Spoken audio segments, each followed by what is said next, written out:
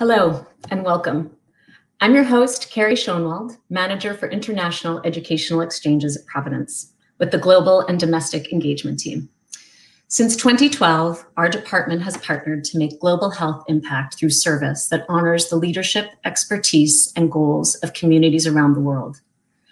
We currently partner with programs in Guatemala, Mexico, and Malawi by leveraging both the talents and material resources of the Providence system.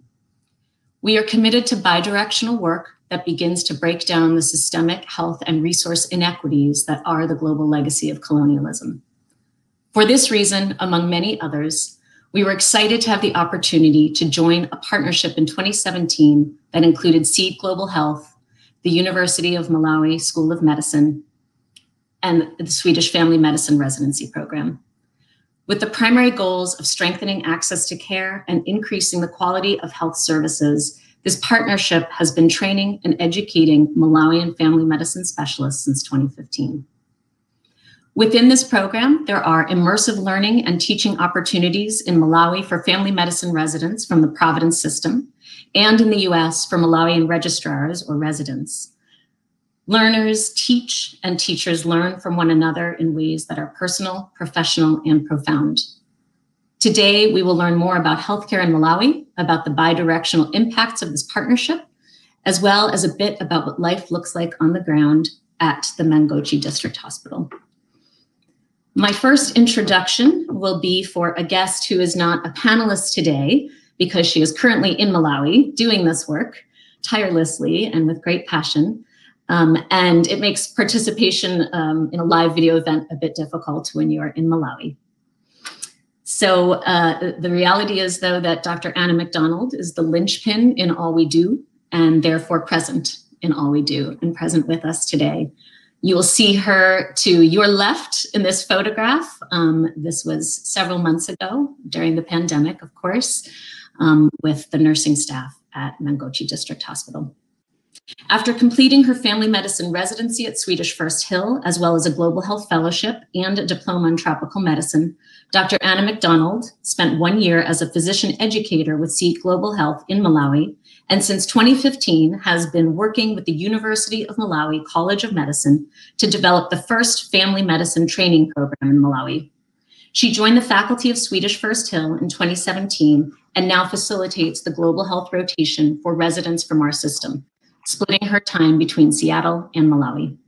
Thank you, Anna, and you're here with us. Next, I will introduce Dr. Modai Manula. He's faculty at Mangochi District Hospital and will be joining us today in pre-recorded video to ensure that the technical issues do not get in the way of our opportunity to learn from him. He is the second graduate of the University of Malawi's Master of Family Medicine degree and is currently the deputy head of the Family Medicine Department in Mangochi. Additionally, Providence and Swedish were fortunate to host Dr. Manula in 2017 when he attended our 6-week family medicine immersion program called the Global Family Medicine Collaboratory. So Dr. Manula will bring us into today's discussion by sharing what he sees as the value of primary care in Malawi. Please show the video. Now we only have 4 central hospitals in the country. It is really difficult that most of these patients can access care in these central hospitals. So probably family medicine bridges that gap whereby it moves specialized care towards where patients are. Number 2, at the same time, it's also cost effective because we don't have as much resources as possible to keep on sending patients to central facilities. And it does being cost effective as well because there's a component of preventive medicine in a family medicine program. So if you are to compare curative and preventive is usually cheaper. So that's what also makes family medicine important in our country.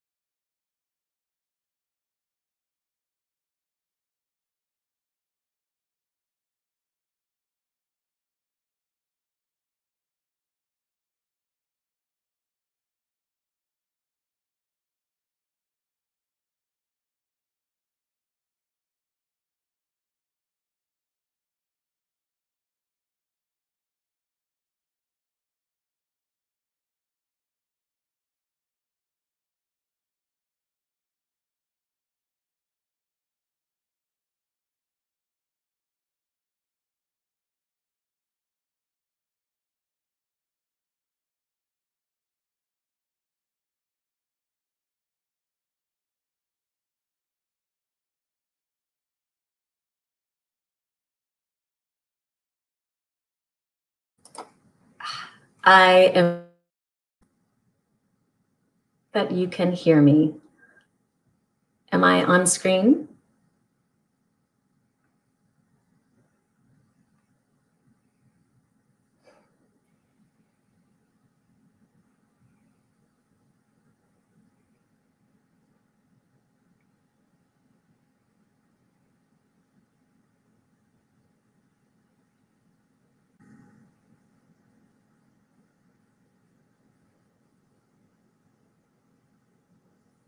Okay, I'm so sorry. My screen seems to be frozen, so I can't tell that I'm still on. I'm relieved to know that I am.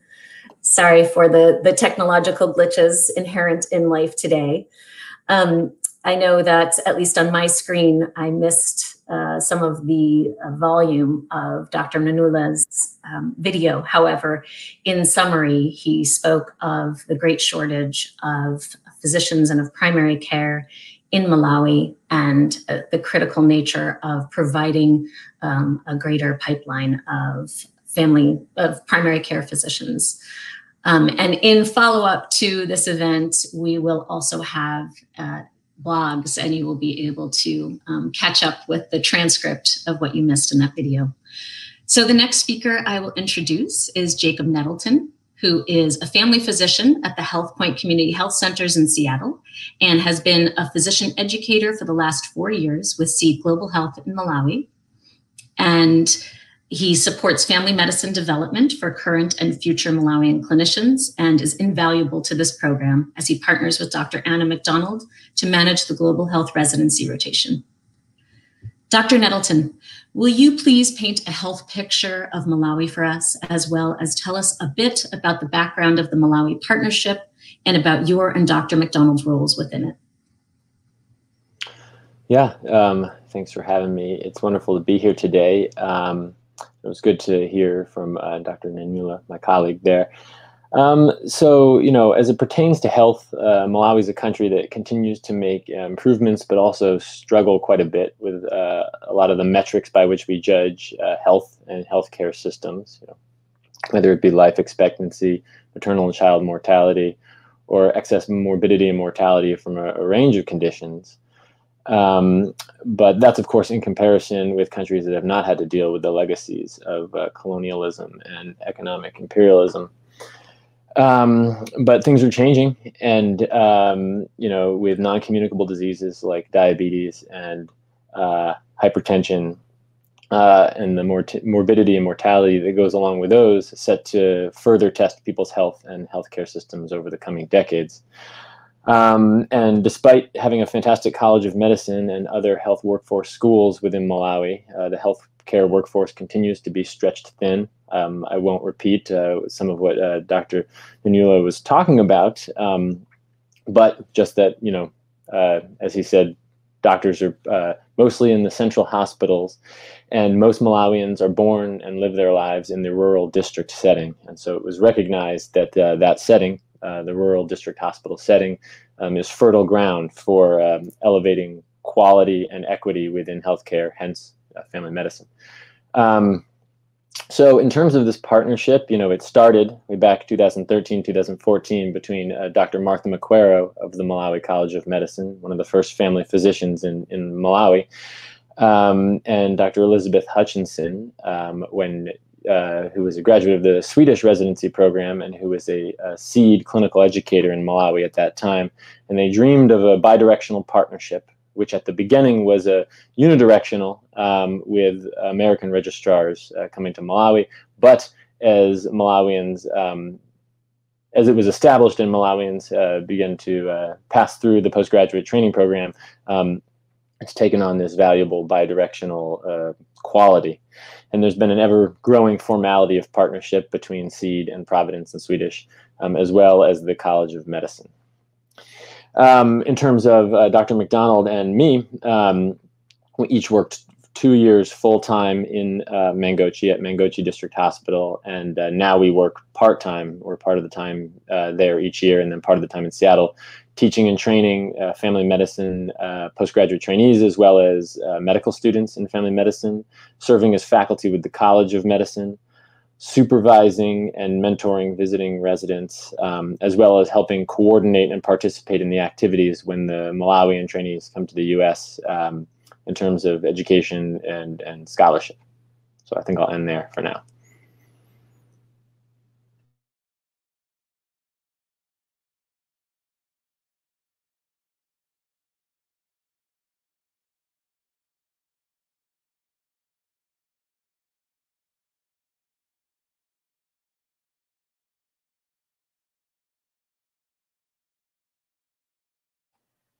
I apologize again for my ongoing technological issues. It's making it a little bit confusing on my end, but I'm back with you now. Thank you, Dr. Nettleton. Our next speaker is Mr. Chris Maddox. He is the Managing Director of Partnerships and External Affairs at Seed Global Health, where he oversees the development and communication functions, as well as supporting strategic partnerships such as the one we are talking about today. Chris Maddox, can you please tell us a bit about Seed Global Health, its program goals in Malawi, and how COVID has or has not shifted these goals? Great, thank you, everyone. I'm so excited and honored to be here sharing this panel with all of you, you wonderful individuals. So I start by introducing Seed Global Health. For those that aren't familiar, we were founded in 2011 and currently have programs in 5 countries. So we're working in Uganda, Zambia, Sierra Leone, the Kingdom of Eswatini, and then the program that we're talking about today, which is in Malawi.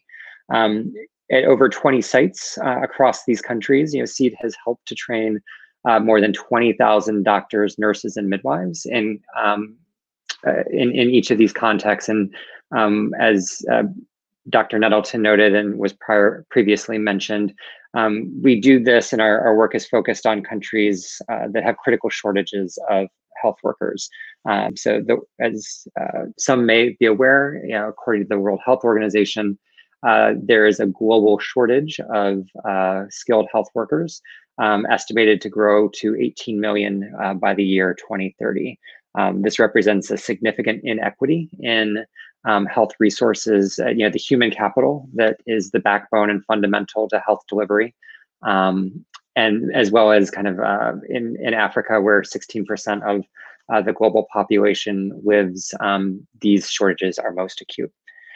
So in the program we're discussing today, our partnership in Mangochi is a unique one. Seed Global Health is modeled, Dr. Nettleton mentioned it already, this concept and theory of bi-directional partnership and leadership.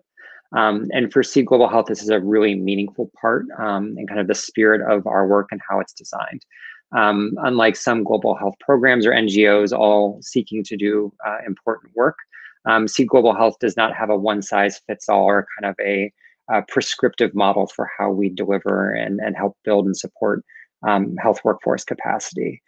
We do so by co-creating programs with the local leaders, the governments, and the stakeholders in the countries where we work to ensure that any efforts that we're doing with clinicians or caregivers are fully integrated into the needs and the priorities of the country, therefore ensuring that we are building local leaders and champions who can continue this work, effectively picking up the banner for what we have, the progress that we're helping to support and introduce, and then can move that forward.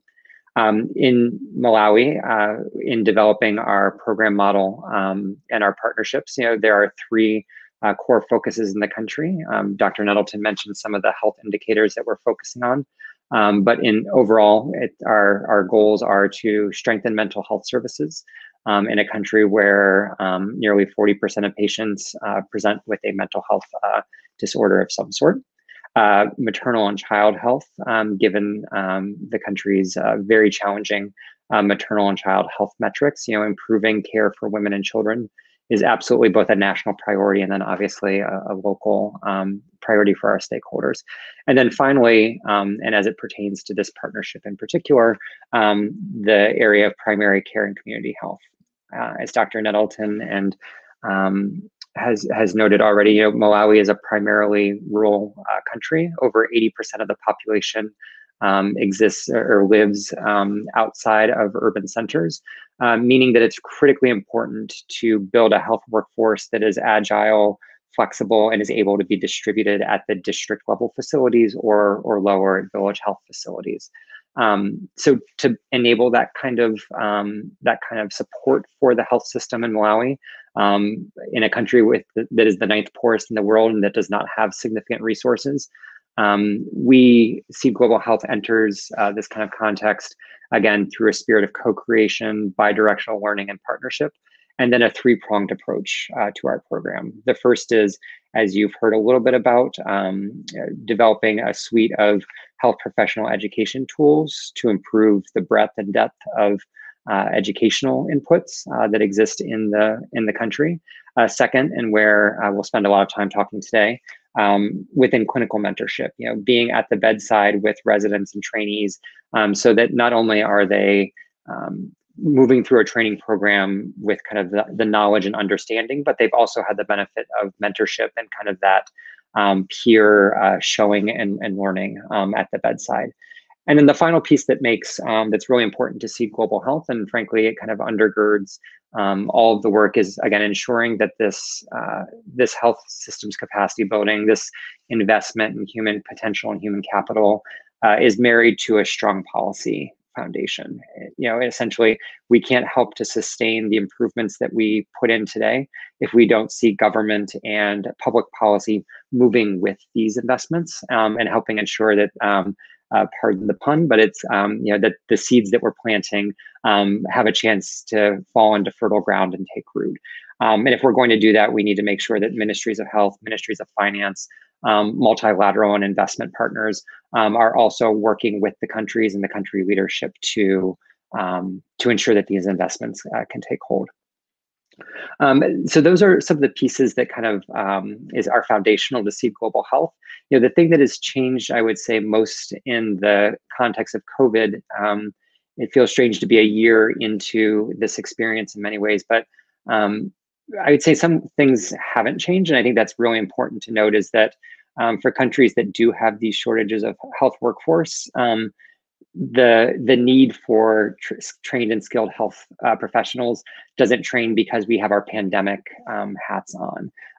Babies are still being born, bones are still being broken, critical care is still needed. And for countries that have these critical shortages of health workers, these countries can't pivot on a dime and just go into COVID mode. They really have to have that backbone of health professionals that can deliver the essential primary care. And so for Seed, as COVID has taken hold, assuredly our travel has been disrupted, health clearances, vaccine passports, again, all of the things that have become our new normal have certainly disrupted the operation of a global health NGO. But I would say what hasn't changed is in some ways more important, which is leaning into this moment, understanding that we can't pause primary care because of a pandemic. And thanks to wonderful professionals like Dr. McDonald, Dr. Nettleton, the team at Providence, we've been able to, at this moment of frankly dire need, and we'll hear more about some of these challenges maybe in a moment,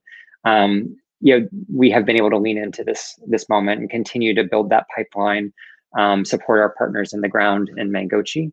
And hopefully, again, this is where it really matters, making sure that as we start to think about recovery or moving out of the pandemic, that we haven't lost ground in establishing these important foundations that will be so critical both to meeting those future health emergencies, but also, again, dealing with the day-to-day health exigencies that have to be dealt with and that are every person's rights.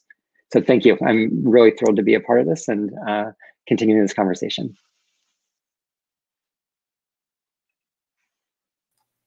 Thank you, Chris.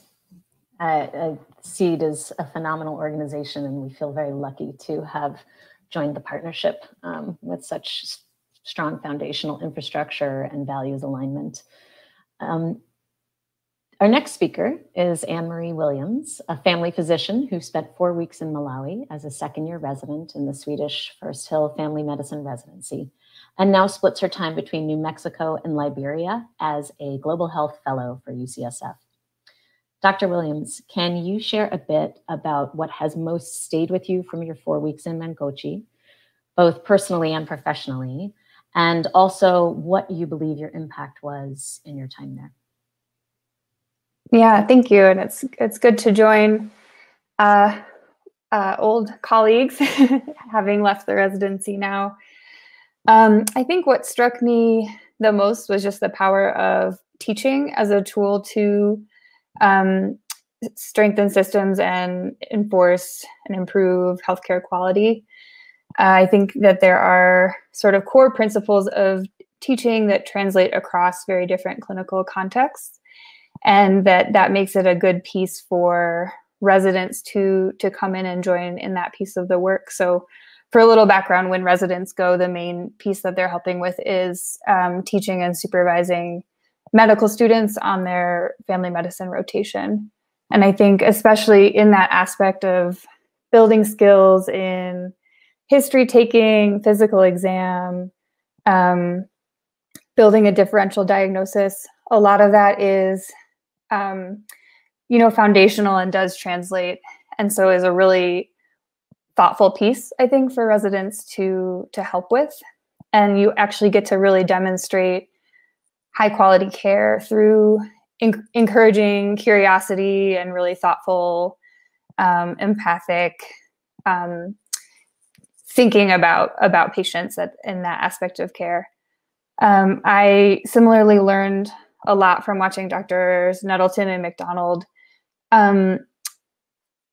lead and guide change through examples. So things like pushing or suggesting ways to make really strong follow-up plans for patients when they leave the hospital, or modeling, following up on labs, circling back to make sure that the medical plan is happening, just modeling those aspects of high quality care. I think I could see how impactful that change could be without it coming as a sort of top-down outsiders coming in and telling people what to do approach. And so I think those are really important things to see modeled for my own work going forward. And then I think what has also stayed with me is just great humility and respect for people practicing in such low resource settings. I will remember trying to diagnose or think through a possible heart attack in a place where you can't do an EKG, like how it's a complete frame shift of how you would think about that diagnosis and organize care around that. And also another example of trying to teach how to provide care for someone in like diabetic crisis or diabetic ketoacidosis, which in our setting relies heavily on frequent labs. And to do that in a place without those labs, which I think there's a lot of risk in that, in fact, but that is the reality that people are facing. And so just so much humility and respect for our colleagues that practice their day to day. Thank you so much, Dr. Williams. I had the great pleasure of being in Malawi when Dr. Williams was on rotation, and the photograph that you all saw of her and her colleague presenting a didactic was very humbling for me to see how well embraced residents are on the ground in Mangochi, and how quickly they try to adjust to all of the changes and move in partnership with those that they meet. Thank you, Dr. Williams. So, Dr. Nettleton, how have the U.S. residency rotations to Mangochi and the Malawian registrar rotation in the U.S. supported the goals established by this partnership? Yeah, well, I think in terms of thinking about the American residents visiting Malawi, I think Dr. Williams hit the nail on the head with that one, because we do believe very strongly that clinicians from one setting have no business, dropping into another setting that's not their context and telling people what to do, or kind of flexing their own, non-context specific knowledge. But there are things that translate universally in terms of supporting clinical problem-solving skills and stuff like that. And I appreciate Dr. Williams bringing up the modeling family medicine, because that's one thing. There are only a few family physicians in Malawi, and the goal, the vision with the College of Medicine and the Ministry of Health is to vastly grow that number as a solution for rural district medicine and for medical students to see, trainees and more family physicians teaching and being proud of the discipline that they're in and explaining their own kind of career and clinical care and educational experiences. I think that's very valuable for the medical students. And then it also, serves as an introduction to clinical system strengthening and clinical education for the visiting American residents, such that it, serves almost like a pipeline, in Dr. Williams' case, and certainly for me, because I was in the residency rotation when I was a resident before becoming a full-time SEED clinical educator myself. So, and then, as Carrie alluded to, this is a bi-directional partnership, and in 2017 and 2019, the Malawian postgraduate trainees spent 6 weeks in a Providence and Swedish sponsored family medicine immersion experience in Seattle, and by all accounts, this was quite enriching in the areas of clinical education, especially in areas that were identified by the Malawian trainees as areas that we have educational opportunities, not necessarily available to them. For example, in the area of geriatrics during this last time, and then also education in comparable health systems. Just by virtue of being immersed and observing and participating in the health system here in Seattle, and then supporting them and taking their next step towards leadership in primary health care and global health. They take a leadership course at the University of Washington in global health leadership, and then finally in scholarship, as you see in the picture that's being presented. Both groups in 2017 and 2019 participated in the American Academy of Family Physicians Global Health Summit and collaborated in presenting sessions and workshops. And then this last time, both the AAFP Global Health Summit as well as the WONCA World Rural Family Medicine Conference, which was a great experience.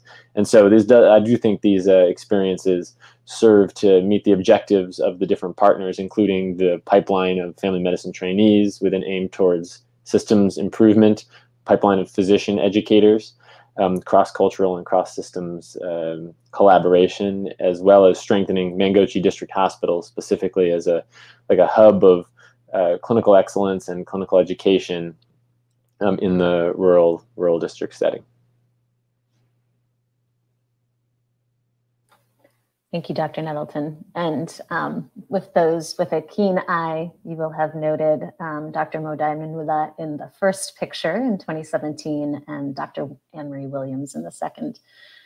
These are phenomenal events that allow for a tremendous amount of bilateral, bidirectional, collegial sharing. And in the case of the collaboratory, it was actually trilateral in the first one, because we also had Guatemalan physicians as well as Malawian physicians visiting, working very closely with the American residents. So it's a very powerful program.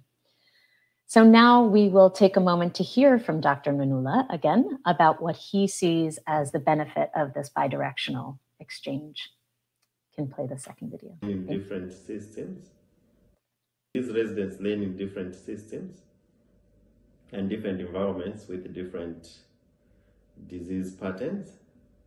So they tend to learn from each other. During the interaction, they tend to learn from each other. At the same time, they tend to strengthen each other's weaknesses. Because they have a difference in terms of educational background, there are certain things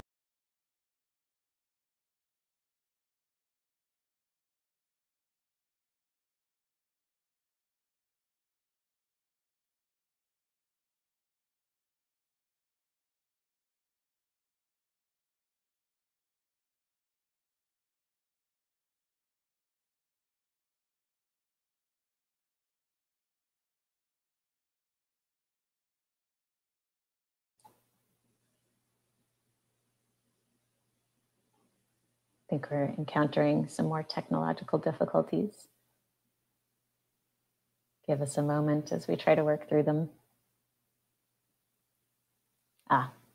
Okay, I've been informed that it's not actually working, so it will also be posted. We so very much wanted to have Dr. Manula's presence on this forum, and we will provide his presence post-forum, so our apologies for that. So moving on, in short though, Dr. Manula explained how the different contexts that the residents come from, whichever direction it's in, whether it's US residents being present in Malawi, working with Malawian registrars there and medical students and staff and faculty, or vice versa, of Malawian registrars coming here and being immersed with staff and faculty and medical learners. That either way, the end result is that each learner, each teacher winds up being both, because they are bringing their different contexts and they are deeply complementary. There are very different strengths and challenges encountered in each of our systems, and that winds up being the great strength of this partnership and partnerships like it is that is the grist for the mill of the bidirectional learning.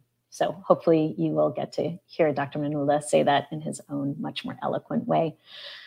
Chris Maddox, working within Global Health, can you tell us a bit about how this partnership and work in Mangochi is distinct from some of the broader seed context in Malawi? Yeah, thank you, Carrie. I think the way that this partnership, we've heard the word keeps coming up, is bidirectional. And I think one of the things that's truly unique about this opportunity in Mangochi is, again, not only are we building a cohort and a pipeline of family medicine practitioners, obviously those residents that are coming through are then practicing in the US, but also then building that pipeline in the Malawian context. So for one of the things that I think I mentioned it when I discussed this earlier, that policy connection, what we're seeking to build together with our colleagues in Mangochi is, the backbone of a health system that can be replicated across the 28 districts. So what I see as kind of the unique and kind of expansive opportunity that has been started here in Mangochi is to show a model of deep partnership, bidirectional learning that can then be modeled and replicated across the 28 districts. So Mangochi is one of a number of places in Malawi that SEED works, and it's the kind of an exemplar and site that we believe is highly replicable, and that we look forward to as this partnership between Providence, the College of Medicine, and SEED Global Health continues, seeing that take shape and then expand to other sites, so that our impact is not just in this one very important district, but it's something that we are able to then scale up as kind of part of the backbone of the health system writ large. Wonderful. Thank you so much, Chris. Likewise. Dr. Williams, as you reflect on your own clinical work here in the US and the work in Mangochi and now Liberia, can you help us understand how these experiences intersect?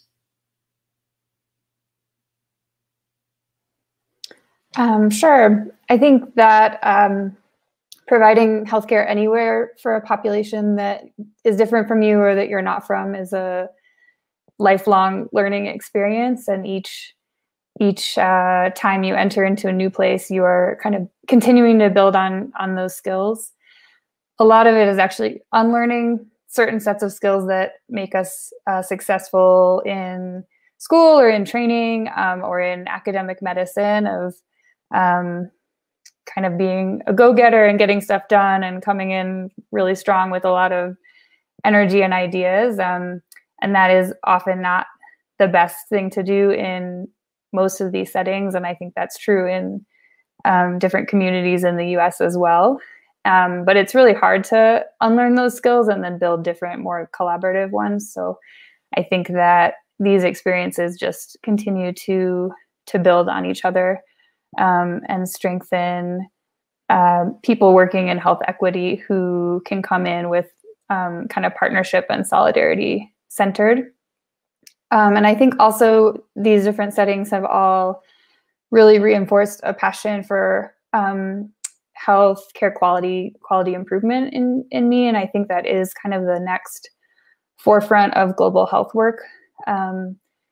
There's a lot of structures and infrastructure and resources that have been put into building systems up.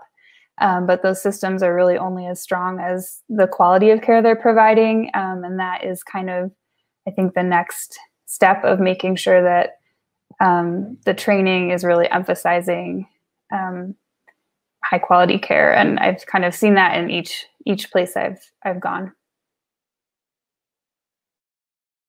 Thank you for that perspective, Dr. Williams. Such vastly different settings, but of course it's still medical care and it's still doctors taking care of patients. Thank you for sharing that. Dr. Jacob Nettleton, I am going to direct this question to you. If we have time, I'll get the perspective of our other speakers. What are the ways that this partnership does and does not yet move toward global health equity in Malawi? Thanks. Yeah. So I think there are some ways it does and some ways that we could continue to improve on. In ways that it does, we've been harping on this bidirectional aspect of it, which I think is really vital. When faculty members from the US are working in Malawi, they are full-time faculty rather than just dropping in for short periods for the most part. The emphasis on elevating the College of Medicine and the Ministry of Health's objectives, as Chris alluded to, and then actually using resources to, fight against how resources usually flow in the world to support exposure and global health leadership and scholarship for our partners in the Malawian setting. And then about at least, attempting as much as we can to be explicit about avoiding the pitfalls and other global health programming and interventions. And in our resident exchange, that includes pre-travel orientations and debriefs, supervision to avoid the drain on host and local resources, and having some of the difficult conversations to kind of get through the weeds in some of these issues.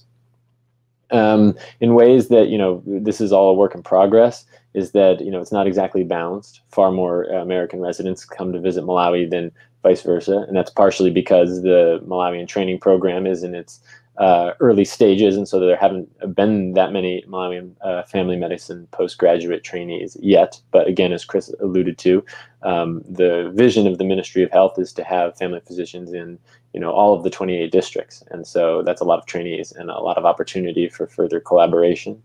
And then our hope is, of course, that over time and over generations, the human resource for health development will start to put a dent in the kind of superstructural forces that reinforce power and resource differentials. But those forces obviously are strong. And so in those regards, it's an uphill battle. Thanks so much, Jacob. So we don't have time for our other panelists to answer the same question, although I know they spend a great deal of time thinking about the answer to these questions and to this question in particular.